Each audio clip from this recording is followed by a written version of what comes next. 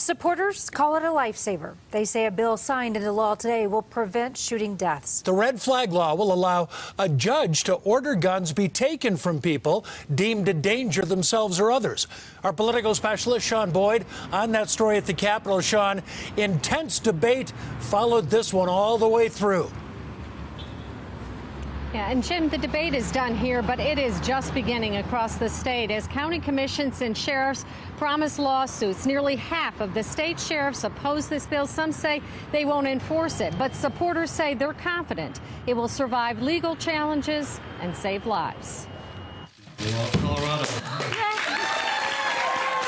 As Governor Polis signed the bill into law, a wave of emotion washed over Representative Tom Sullivan. I struggle with the price that we paid to get where we are today. His son Alex killed in the Aurora Theater shooting. Colorado has endured more than our fair share of tragedies. But supporters say it is the death of Douglas County Sheriff's Deputy Zachary Parrish that best illustrates the need for the law.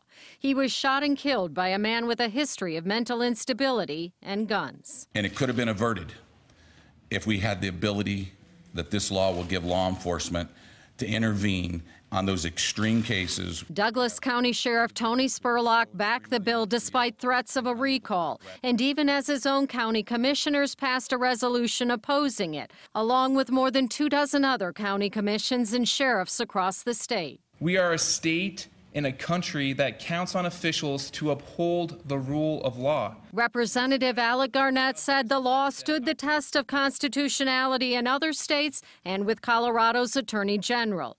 Sullivan hoped it would spare others his pain. 351 Fridays since Alex was murdered. Believe me, I know how important this is.